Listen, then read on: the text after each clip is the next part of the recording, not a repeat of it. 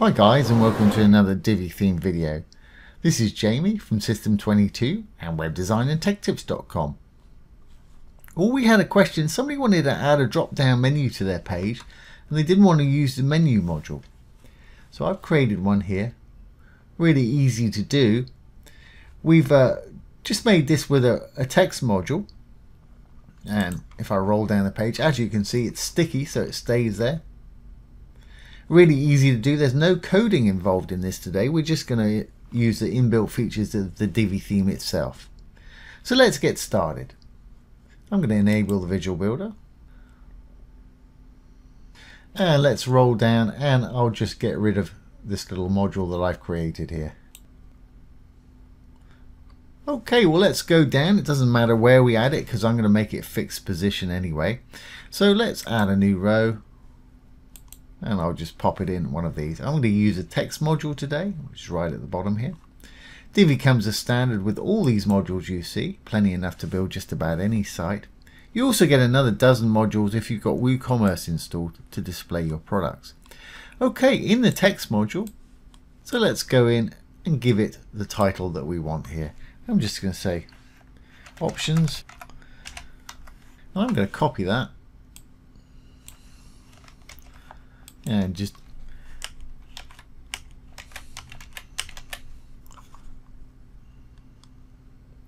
okay, option 1, option 2.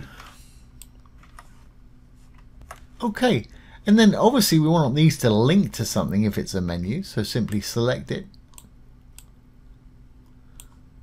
hit the little link icon to link it to wherever you want to link it. I'm just going to put a hashtag in there because I've got no real links. Usual best practice, if you're linking to your own site, leave it the target as none. If you're linking off site, open it in a new window so that your site stays open.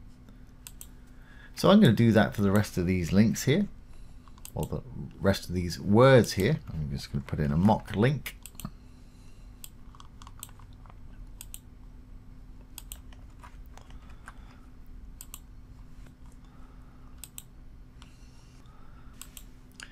There we go, and as you can see, we've got a little title there and 3 little links underneath. But we want this to be a little drop down, so we really just want to see the title, and then when we hover over it, we want to see the rest of them and be able to click on them.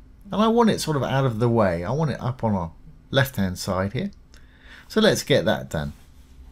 While we're on this, we put in our links. Let's go and give it a background color. I'm just going to use a simple black. I'm going to go over to my design tab. Let's make that text white so we can see it. So I'm on the text and make it white. Now the reason these are blue is because of the links. Default link color I've got for this site is blue. If you want to change that color, I'll show you how to do that in a little while. Okay, text color is fine. Text size is actually fine. I'm going to capitalize it, I think. And I want to give it a little space on the left hand side. It's a little bit tight there. So let's go down to our spacing. And let's say give it 20 pixels on the left. Here's the padding right here. Here's the left. Okay, and we could give it a little padding top and bottom. I'm going to leave that until we actually size it. So what I'm going to do now is make it the size that we want it. So let's close up spacing. Just above spacing, you'll find sizing. Width wise, I'm going to pull this down to maybe 150 pixels. Let's try 150 pixels. Yeah, that's wide enough for me. Obviously you can center align your text if you want that text in the middle. By just rolling down here, here's your alignment. I'm happy with mine on the left though.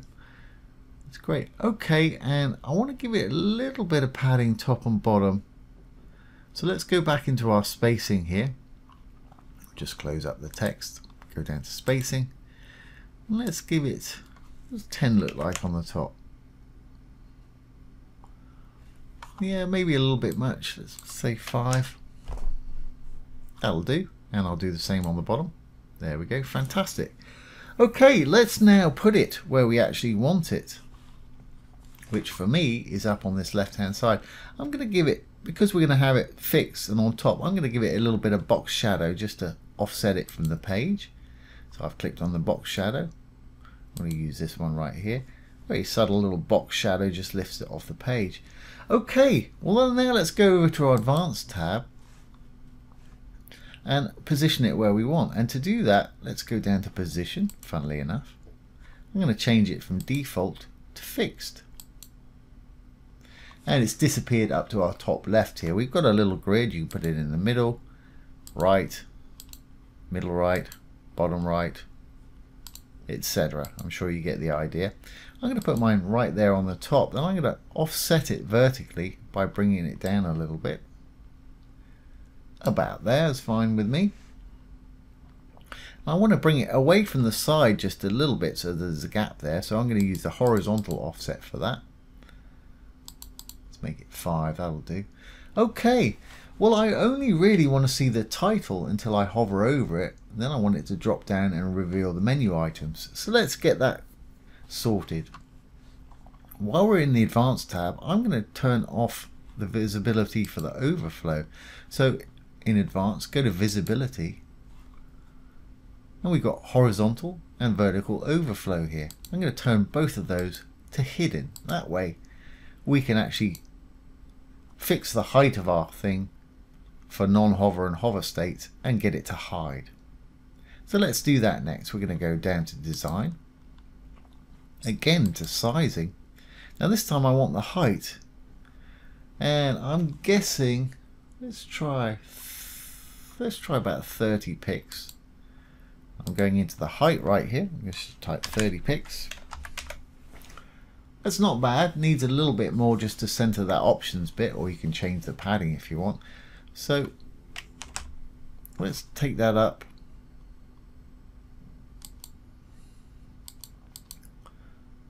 That looks about right to me. That's fine. Now when we hover over it, we want it to reveal our other menu items. So common to most Divi modules, if you hover over the dark writing, you'll see some icons appear. For the one that you want to affect, hover over. If there's a little arrow there, click the arrow. We can set a desktop state, which is 33, the height which we want there. And then when we hover over it, we want it to change to be a lot taller. Let's just slide this up to get it the size we want. Can't remember how many options. We just had 4 options. So I'll put it down to about there.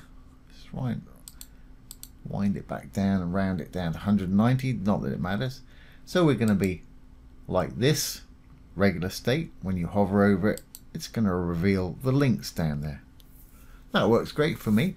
Now the time that it takes to go from this to this with Divi by default is 300 milliseconds, which is pretty quick. I'm going to slow mine down for a bit of drama. To do that, let's go to our Advanced one more time. And we'll go down to our transitions. And here's the duration. There's the default 300 mils.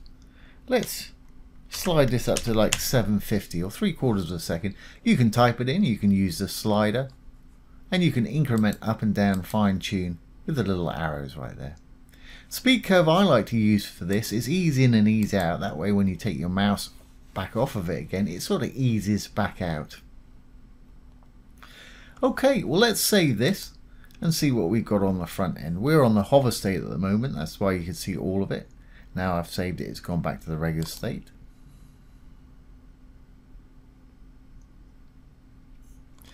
And let's exit the Visual Builder.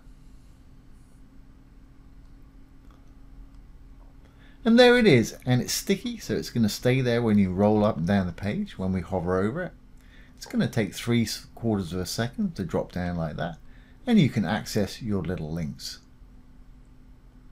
So there you go, there's how to create a little drop down without using a menu module. Now, like I said, these link colors are the default colors that I've assigned links to my site. If you want to change it just for this particular module, really easy to do. Let's just enable that Visual Builder. Well, that's enabling. I'm going to go to the dashboard.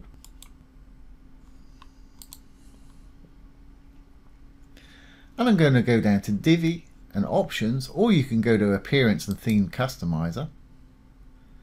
If we roll down on the General tab right to the bottom, we've got our custom CSS box. I'm going to change the color of those links. So here's our page. There's our little module right there. If you have trouble getting to it, now it's fixed position, something is on top of it, you can roll it up till that's out of the way and access it that way. Or if you still have trouble, hit the little purple button down at the bottom here and you can change to wireframe mode and get to it that way. But we've got no problem here, so I'm going to go into this module. I'm going to go over to the Advanced tab and I'm going to give it a CSS class. I'm going to give it class of MDD for menu drop down. Call yours what you want. It wants to mean something to you and it wants to be unique. So I'm going to save that now. We've given it that class name. We'll save page changes and exit the visual builder. Now that we've done that, we can go into our options. And let's give it a title. A title is // // Always a good idea to give CSS a title. Helps you find things later on. I'll say drop down, link color. Okay, we gave it a class name of MDD for menu drop down. All class names have to have a dot or a period in front. So it's dot MDD, the class name. We want to affect the links on it, which are the anchor tags, or A. So we're affecting MDDA. We can open and close some curly brackets now. And in between, we can put the color that we want. So let's say color. For argument's sake, I'm just going to say red. Obviously, put in any hex color or RGBA that you want there. Save the changes. And I'll go back to our page here. It should still be our blue color there. Now when I refresh the page, it should change to a red color. There we go. And there's our little red links there now. So there you go. There's how to create a drop-down menu or a custom drop-down menu so you don't have to use a module. We can make it fixed position there.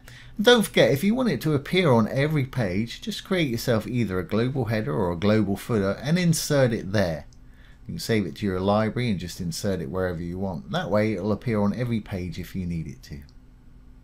So I hope that's answered your question there. And I hope you've enjoyed this today.